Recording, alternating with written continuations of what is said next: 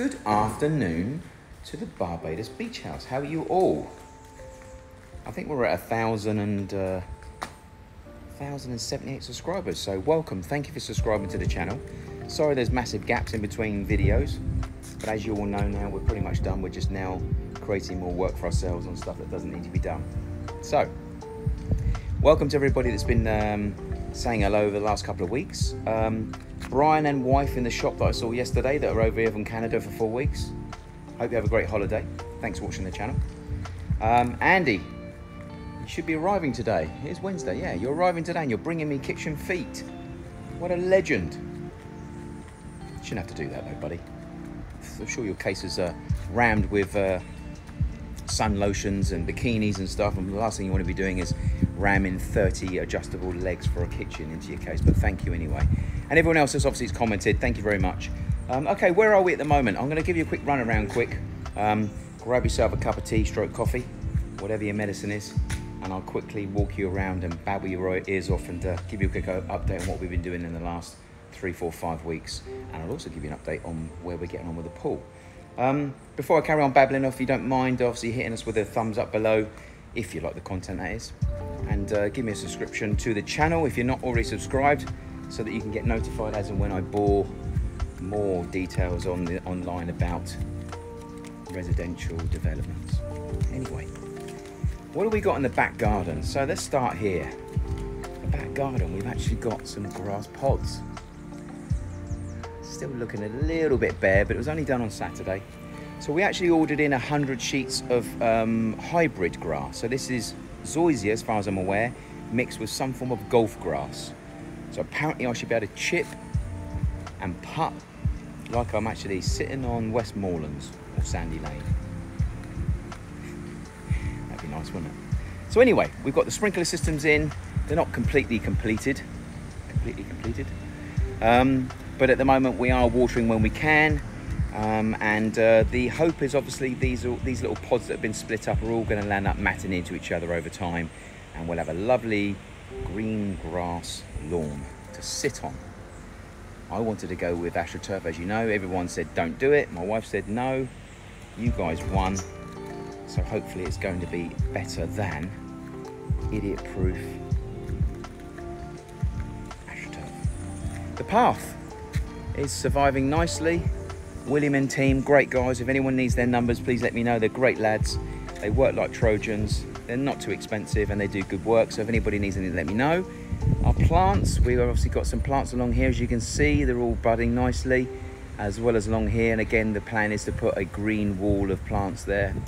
Pink wall of plants there, should I say, not green. But as you can see, they've all taken quite nicely so far. So we're going to put some time and effort into making sure that happens. We got some stuff over from England. Charles and Ivy. Again, nice, hopefully non-fading outside planters. My wife is going to be putting some rosemary and mint and spinach, etc. in a couple of them, and the rest of them are going to be planters, so that would be nice. So looking forward to doing that.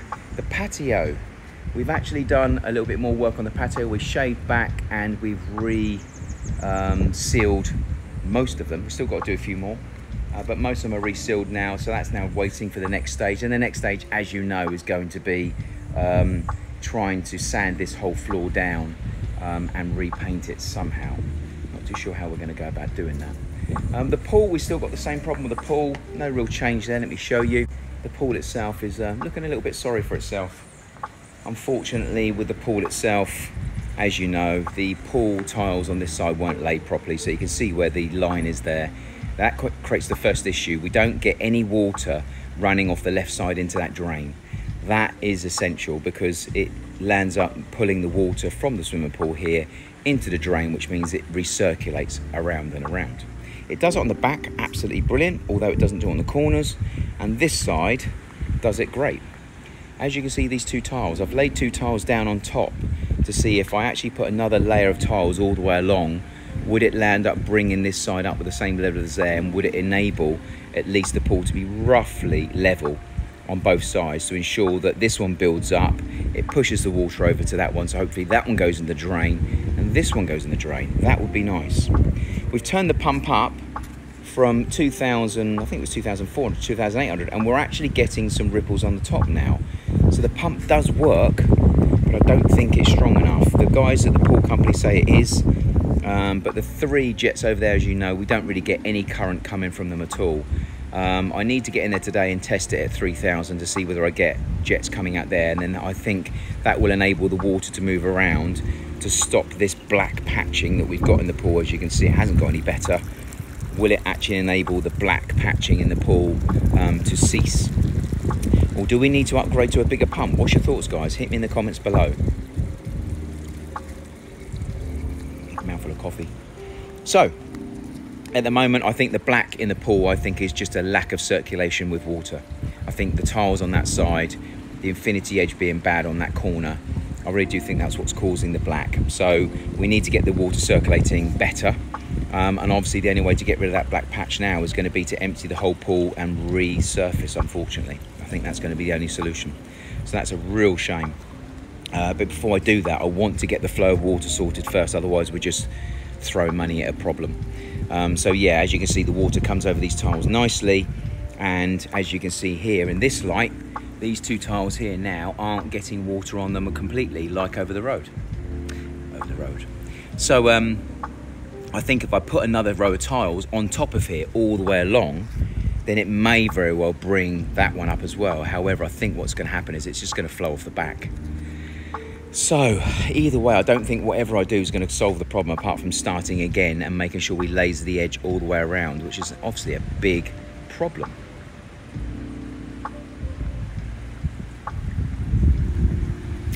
The infinity edge itself obviously needs doing as well. I'll walk around there very quickly. As you can see, we've got water, look. Loads of water here, no problems at all. But as you know, as we get to here, we start receiving dry patches, and then to a certain extent, we have nothing. And that's because these tiles are too high, and so is this piece here as well. So obviously once you've actually got the edge lined all the way around, we might be able to increase the infinity edge up as well to enable the pool to back up even more. We need the pool backing up in order to get the water going over all of the drains, and then once it's going into the drains heavily, then we'll know roughly how high to actually put this infinity edge. So if anything, I hope what you can take from this is that you really have to get the right pool guy on board. And if the pool is quite complicated like mine, even more so. I mean, without being rude to the guy that did our pool, he realised how complex this was going to be, but I don't think he quite realised in detail. So where they went wrong, unfortunately, is they should have lasered the inner pool edge all the way around to ensure that the beginning of the pool was the same. But that really wasn't the essential part. The main essential part really was making sure they lasered the back edge of the tiles, i.e. this piece here. This bit, this was the most essential part to get right, and that needed to be lasered all the way around. That way the tiles could have been that steep, that steep, that steep, whatever steep they needed to be, as long as the back edge was the same. That way the water would have backed up and gone in at the same time, and then that way the infinity edge becomes a dam. The dam itself is holding it back. You take that dam up as high as you can until all of the drains around the pool are taking water at the same time.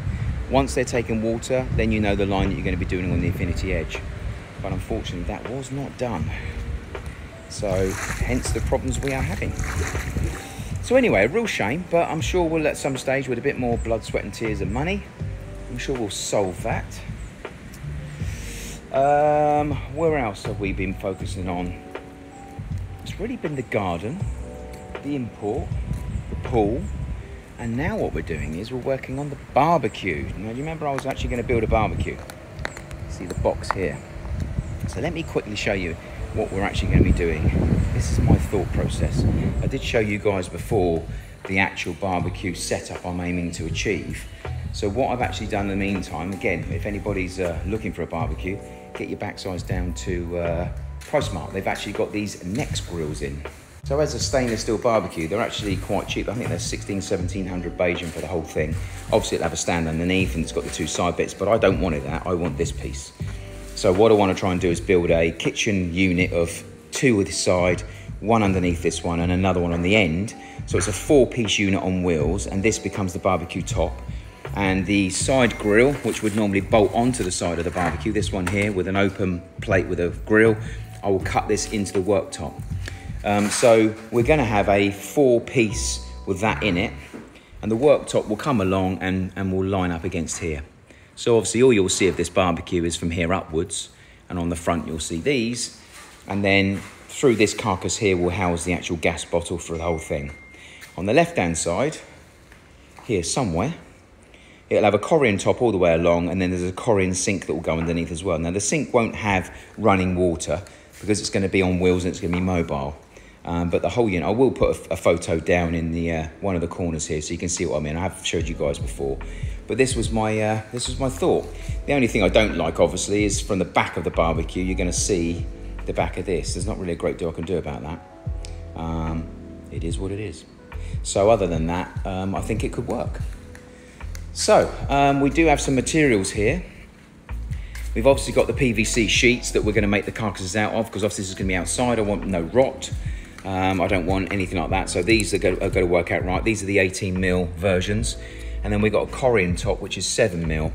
Now, at the moment, we have a bit of an issue with Queenman's. They've got none in stock. So we're waiting for it to come in. And the chances are we're probably going to have to send this one back and get 2 new pieces, because they need to be joined together. So they have to be the same colour.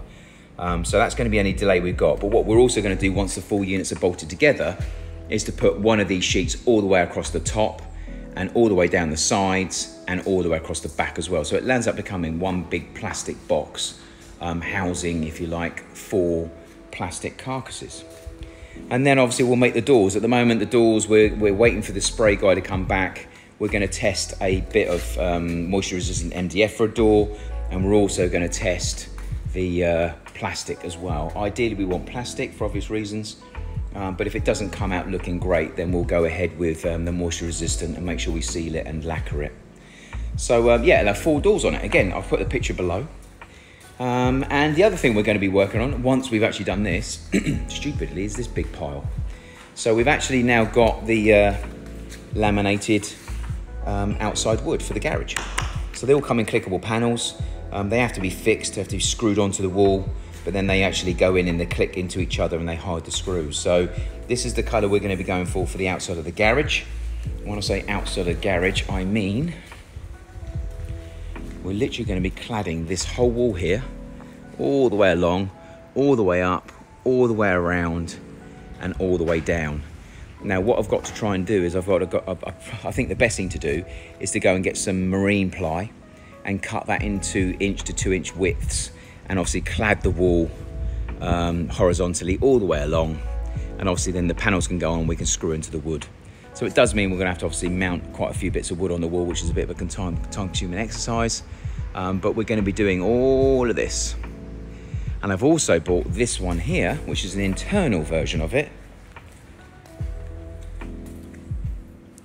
and this is going to be going on the grey pillar wall inside the house.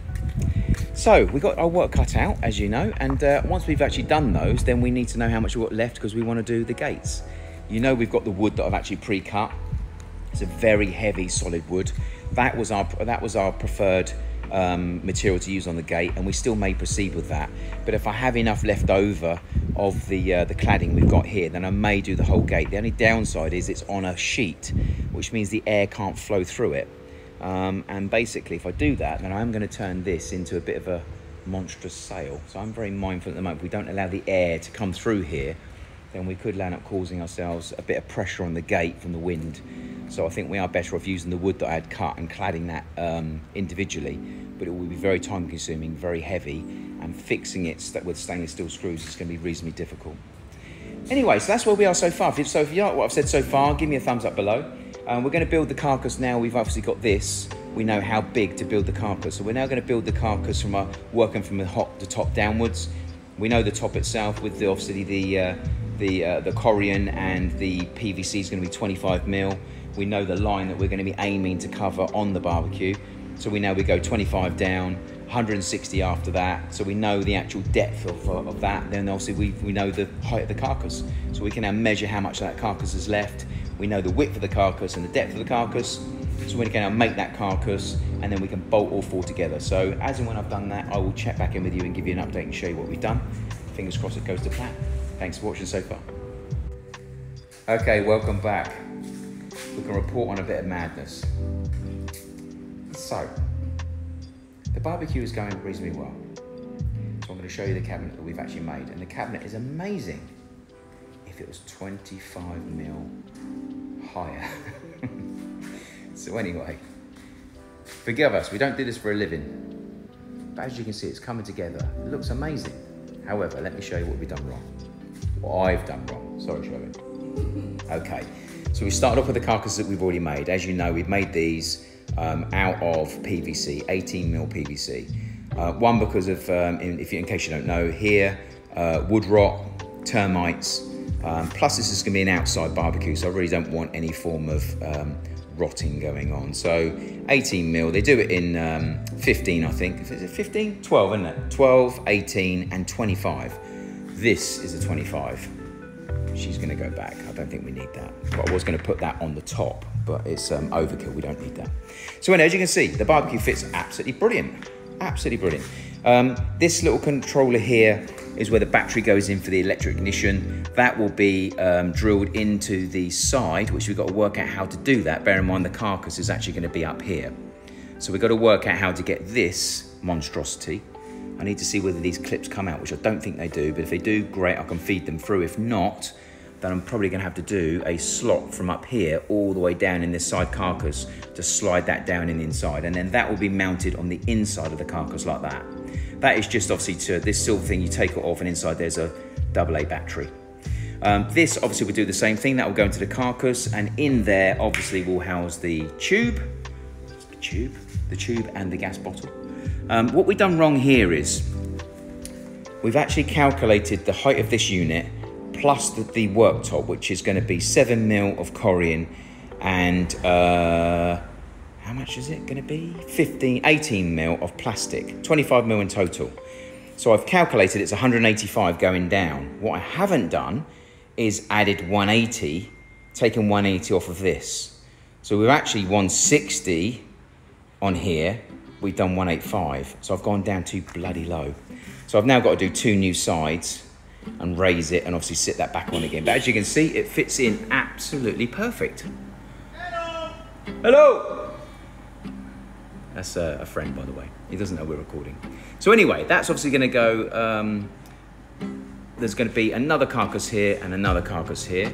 So I think you'll agree, it looks pretty good. The back is shorter, as you can see here. I'm trying to do it on camera. So we'll build that out. The worktop will come up to the back of that, even though the carcass is not like that. And the other thing we've got to do is, the back here, we've actually got a tray. As you can see, the tray, we're going to have to do a slot at the back so the tray actually comes out. Yeah, the actual oil tray that captures all the actual food and the oil will have to slide out the back. So we're going to have to clad the whole of back of this up to here. And then we'll have to have like a little slot here where you can actually put your hand in and pull that tray out. So anyway, we'll leave, really we should cut that one higher as well, really. How are you? So we'll have to really cut these higher, and we really should be cutting that one higher as well, but I might leave that one as it is. Anyway, as they say, use your brain, number one, and then measure twice, cut once. We did measure twice, we did cut once, but my brain wasn't engaged. Anyway, slate me in the comments below and give me a thumbs up. Thank you. Good morning to day 2. Checked off yesterday. Before I carry on gabbling, don't forget to give me some love downstairs. Subscription and thumbs up would be greatly appreciated. Where are we today? We're on the patio looking at that amazing sight. In the shade, not 100% shade. Still doing a great job, by the way, guys. We now have the carcasses up here, so we finally rectified my mistake. And we tested it and it seems to work okay. So now what we're going to do is we're going to bolt these 4 units together to see how long they are. I don't want it too long, but I don't want it too short. And now we're putting the actual barbecue carcass in there. It's actually stretching it longer than an 8 foot, and I didn't want it longer than that. All of the sheets are 2,400, which are 8 foot. 8 foot's a nice length, but obviously now we're putting that unit in there, which is, I think, was 862 versus the standard 600 it's stretching it a bit further than I wanted to. So I'm going to get it bolted together and get it upright and see what it looks like. If it looks okay, which I think it will. It's in the wrong place, I need to move it. Actually, I went and done that. We're going to get it all bolted together, get the wheels on it, get it stood up and see what it's like. Off the back of that, if it's okay, then we're going to get the rear piece put on to stabilise it. And then if that looks okay, then we're going to get the top piece put on and the side bits put on. We need to do the wheels first, purely because we need to know how far down the actual sides are going to need to come down to the floor, as well as the rear. So yeah, first thing is going to be bolt the four together, get the wheels on, get it up on itself, and then the rear and the sides and the top are going to be next. Obviously initially it's just going to look like one big plastic white box, but that's just the carcass. We're then going to put the coring around the whole thing, which will obviously finish it off. And on the back, I'm going to put some form of boarding on there, and then I'm going to put the wood clad on it, which again, I'll show you in a picture down here. So I think it'll look amazing. On that note, not sponsored by DeWalt, by the way. Here's a clean t-shirt from yesterday because I got a few. This channel is not sponsored by DeWalt. However, you could do if you want to. Reach out to me if you do. Anyway, enough said. Let's get working, and I'll update you as we go. Thanks for watching. Okay, so we're completing stage 1. The units are now all bolted together. Forgive me for them not looking absolutely perfect. We do need to actually pull these ones together a little bit further down here, so I'm going to go around and make sure they're all done. But again, as you can see here, 4 bolts, 4 bolts, 4 bolts. And basically we're using these here. These are actually by Hetch. So as you can see, they're like a male and female bolt, and they go through the carcass like so. So it's better than screws. Yeah, they're bolted either side, but you do have to hold them tight and make sure they're pulled together, which we do need to do on the gaps. As you can see down here, there's a little bit of a gap there. That's okay, that's not too bad. So gapping is next to make sure that's all done. And then installation of wheels. Okay, quick update. So the wheels. In an ideal world, we want the wheels to be able to swivel around all of them so we can move the whole thing on its own 360 axis. But unfortunately, the wheels that actually have brakes are on swivels, which is great. But these are a little bit more expensive because they have the brakes on them. But I think only Koimans do. The ones without brakes are just fixed. There's no swivel. So I'm not too sure how that's going to affect the operation. I think it's going to affect it quite a bit. So I think they're about 20, 25 Bajan extra each. So I think I need to go and change the wheels. So let me quickly show you what I mean. So at the moment, we've not bought, 10 wheels. We bought 8 wheels. And we were going to put them out. Obviously, they're going to have to go on the edges to support the weight. So, you're probably going to land up having 2 on the outsides, 2 somewhere here. So ideally, something central. We have to have the locks at the front so we can actually lock it in place. So it will probably be a case of, maybe spreading them out a little bit more like this. But obviously, the ends are going to be very heavy. At the front, we're definitely going to need to have 2 brakes. So it's probably going to be something like this, and a supporting wheel in the middle, maybe, I don't know. But anyway, as you can see, these ones aren't swivels, so it's going to restrict the movement of the whole thing. So I'm going to have to change 6 of the wheels to the swivels. Some people might in the comments below saying you don't need to do that, but it's just at the moment, if there's any wind and rain, I want to be able to get out there and spin the whole thing around and put it straight away, rather than having to position it and then get it straight and push it. And I don't think they actually do these swivels without the brakes, as I say, which is a real shame. Obviously, because we've extended this unit here, we've made this unit bigger to house the barbecue, we obviously have the issue that we've now gone over the 8-foot mark, and that's the difference. So I've just screwed this into the back. We're going to take from here down 15 inches. That gives us an inch of clearance from the bottom of the wheels to the top of the wheels. And we'll get that fixed into the back hard, so that will then seal these units nice and solid together. And then we're obviously going to have to cut an extra piece, unfortunately, to go on here. Which isn't major, because I'm probably going to put something with back. I don't know what. They do a laminated sheet in Koimans. It's about 75 Bajan a sheet. It's very thin, and it's the same size as this 8x4. The only downside is I'm not too sure how to cut it. Obviously, we've got to take 15 inches off here. I'd have to do the same with the laminate. So if I found a black laminate that I can stick straight across the back, it will look nice, but I'm going to have to cut laminate, and laminate's a very brittle material. I'm not too sure how to cut it. I mean, Stanley in it maybe, and does it snap? Let me know in the comments below how to cut laminate. I'll go to Koimans next. I'll change these wheels, and maybe I'll see the sheets, and then you guys can let me know down below. But I don't think you can cut it because it's very brittle. I would have thought you can score it with a Stanley and then snap it. I would have thought. Let me know in the comments below, because if I do buy it, I'm going to have to cut 15 inches off of it. And all it is really is a back plate. It's just a back one. It's to stabilise and further secure the stability of the unit twisting, but it's also to create the back, I suppose, back plate view. Because when I put the laminate wood on the actual on the plate itself, there's going to be a gap of around about 1 inch to 3/4 inch in between each slat, and I don't want to see white, and also I don't want to spray it. So I thought the laminate, if we get a really nice grey or black laminate on the back, then we actually glue stroke screw straight into that, and it obviously makes the back, the gaps in between the back piece look nice. Yeah, I don't want this to go out of control financially as well. So the hope was maybe this is a little business I could set up for Shelby.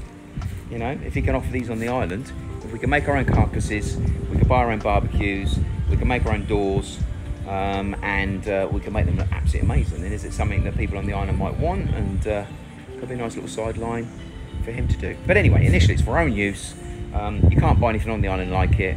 And for the sake of cutting up a few sheets and bolting it all together, and then hopefully boxing it all in, making it look great, then yeah, fingers crossed it'll work. I don't quite like the PVC from a biting point of view. The screws themselves, they do bite, but you can tell they don't bite as well as wood. But obviously the sacrifice is that there's no termite issues, there's no damp issues. It will be better to have it out of this. What I am concerned, screws, I'm not too sure if long term the screws with movement etc are going to start giving.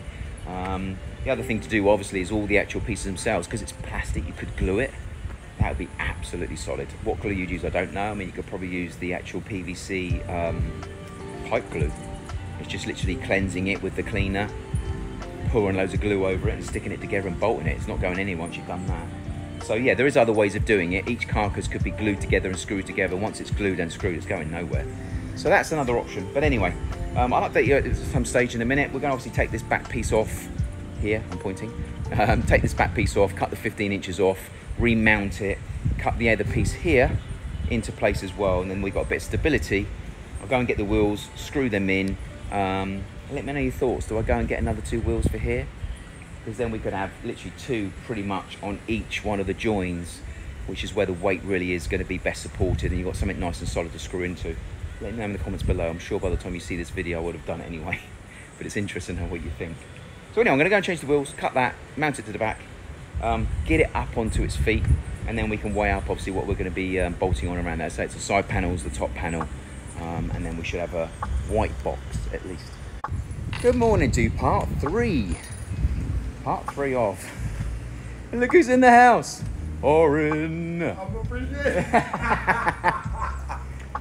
So okay, the wheels, the bolts, Sherwin, we're all here. Another trip, daily trip to Coymans. I love you, Coymans, but I really would like not to see you in a week, if I can help it. So, we've managed to get some stainless steel bolts, nuts, washers. They didn't have the sizes I wanted. We're going to fit them for now on the single skin, which is the base units that we've actually built. And then we're going to test it, and if it doesn't feel still as stable as it should be, we're going to cut another sheet and double up the base. So we actually land up with a 36mm base rather than 18s. It's quite heavy.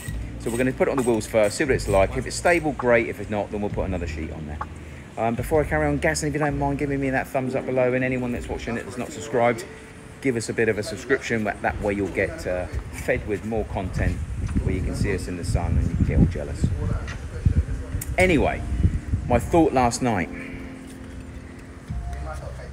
A barbecue gets to about 300 odd degrees, and we're building these units out of PVC because we want them waterproof and low maintenance, etc, etc. Obviously we're now building it so that the actual top of the barbecue is going to sit in between the 3 carcasses, 2 carcasses obviously, 3 in total. But I'm very mindful the side of the barbecue is going to get bloody hot, and it's plastic. So let me know in the comments below what you think is going to happen when we fire this up to 300 odd degrees. Is it going to land up being okay, or is it going to melt the plastic? One of my faux pas. Anyway, as you can see, the gap at the bottom of the actual unit, I'm trying to see where I am. The gap here, that's where the barbecue is going to sit on top of it. The unit's upside down at the moment, obviously. The barbecue is going to sit in this gap here, but as you can see, right near this side here and right near this side over there is where the side of the barbecue is going to sit. And this is a 6 burner as well, so it's going to get bloody hot. So in Coymans they have nothing. I was looking for some form of fire retardedness, something that will obviously deflect the heat. they had nothing. So they had no fire blankets, they had no fire sheets, they had welding gloves. In my head, can you cut those welding gloves and put the cloth down the side, and then with a decorative panel, can you use some form of decorative panel with some form of cloth in between, or are we going to have to take that unit apart and change the two sides to some form of wood? Even then, it's still going to be the same situation. It's going to be right smack bang next to plastic. So anyway, let me know in the thoughts below what you think I should do. Thoughts, comments. Let me know your thoughts in the comments below, because at the moment that is confusing the living hell out of me. So yeah, I didn't think about that. But anyway, I think even if it was made out of chipboard or MDF, or I think it's still the same issue. You know, it's going to be bloody hot, and the metal's going to be very, very close to it. But obviously, it's not going to be combustible when it's wood or chipboard. It might burn and smell, but it won't set fire. Whereas the plastic may melt. So anyway, let me know your thoughts below. I'll update you as we go. We're going to fix all the wheels, get up on top of its wheels, and see what it looks like, and then I'll give you an update. Okay, where are we? Apart from going insane. Update. We've still got to sort out the plastic. We have a little bit of a banana-ing issue, and I'll show you what that means in a second. And we're not too sure why. And we have no gap between the barbecue itself to insulate in any way, shape or form. So we are definitely going to have to change the actual carcass walls, I would have thought.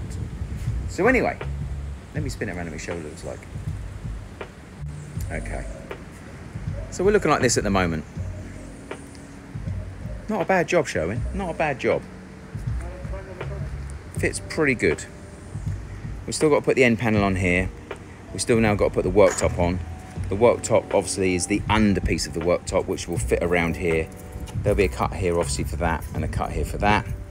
And we've still got to put a end cap into here, because as we've gone bigger with the barbecue unit, obviously now the 8-foot pieces are too short. So, but all the wheels are in. We've used the flush heads, so they sink in quite nicely. And we bought all stainless steel, and we made them as long as possible because we thought we might have to go a bit deeper.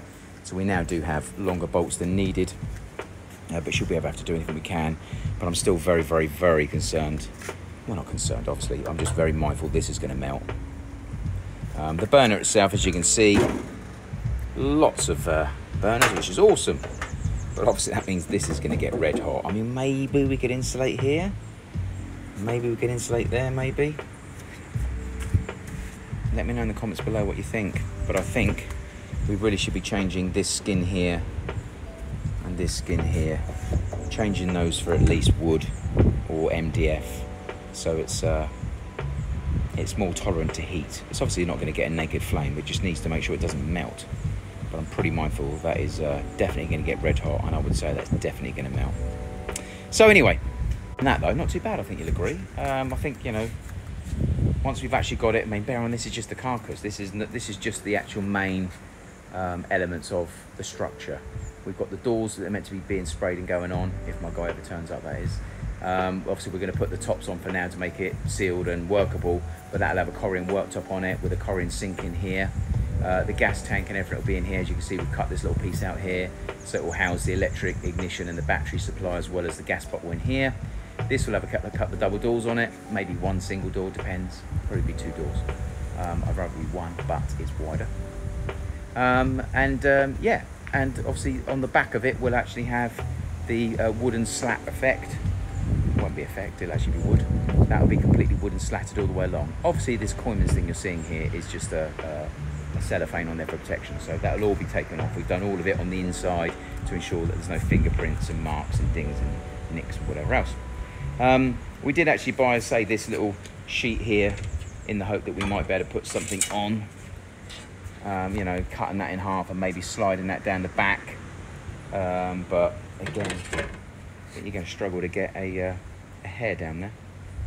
So yeah, unfortunately that part hasn't worked, so it looks like we might have to go for the painstaking exercise of pulling it all apart and changing those 2 inner skins. Painful. Or do we fire it up, get it to heat and see what happens? Bear in mind, once it's hot, it's going to melt. There's not a great deal we can do about it. anyway, let us know your thoughts below, and don't forget to give me a thumbs up and some comments if you don't mind, and I'll check in as and when we put the top on and go from there. Thanks. Okay, back in finalisation. Obviously not doors, etc., but it's all in. The end caps we'd cut too short from the back side. They hang over the back, so we've got like a little breakfast bar element at the back of it. Sorry for the wind. As you can see, like a little sit underneath. So obviously this is all going to be with a corin top on it at some stage, and we'll peel all this Koinman stuff off, obviously. I had to redo this end cap as well because that was too short. So yeah, all in. So apart from obviously turning it on and melting it, all good. But anyway, from a point of view of literally moving it around, as you can see, fully, the whole thing just moves completely, so we can put it anywhere. So nice little back bit there. You should be able to get, I mean, the barbecue's massive, but on the back here you should get 4 or 5 people whilst having a few beers, flipping a few prawns, mate. Yeah, and obviously when the weather gets bad, you can just literally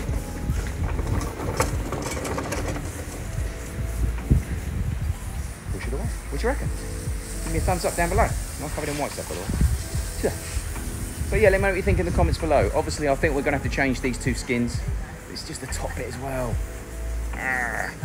So, but I think we're going to have to change the whole inside piece here and the whole inside piece here, which means we're going to have to take the whole thing apart to get those 2 bits. If you can think of anything on the island that I can buy that can slide down, let me know. But I don't think there is. I mean, looking at it, the units are very, very slightly being pushed over by the barbecue anyway. So the chances are there's no room down there anyway. So it is definitely going to be either a rebuild of unit or at least 2 skins on the outside of the other 2 units in the meantime to stop that burning. But anyway, that's it for now. Give me a like and subscribe below if you don't mind. Obviously, comments would be greatly appreciated. And any information you want or any hints, if you want to attempt this yourself, let me know. But anyway, as and when the Koinmans get the corin top in place, we can obviously start with the top. But at the moment, we can't do that until sheets come in. They've only got 1, we need 2. But we will probably get the back boarded in the meantime and get some slat woods going down in the meantime. So anyway, apart from that, thank you very much for watching, and I'll check in with you soon. Thanks again, bye.